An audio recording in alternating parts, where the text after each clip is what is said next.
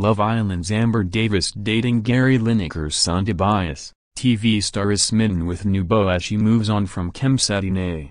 She and Kem Cetinay parted ways in December last year, despite winning ITV2's Love Island back in July. But according to The Sun, Amber Davies, 21, has already reportedly moved on with Gary Lineker's son Tobias, 22.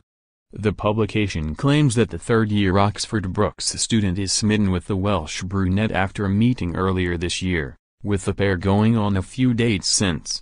A source told the newspaper, Amber and Tobias hit it off from their first meeting, so he made the first move and invited her out for a Valentine's Day dinner. They had a lovely evening and have been on a few dates since then. He seems really smitten with Amber.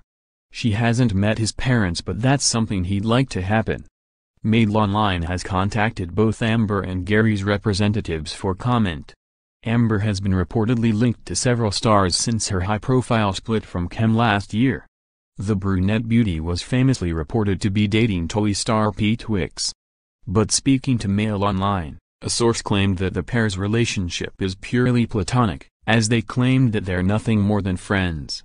While more recently, Amber sparked speculation she could be dating another Love Island star, Scott Thomas, who was previously in a relationship with Katie McDermott. However, a source close to both Amber and Scott told Mail Online last month that the pair are just friends and enjoy an evening together with Scott's family. The source continued, "There's nothing going on between them, they were laughing and joking together all night. They're just friends and both single."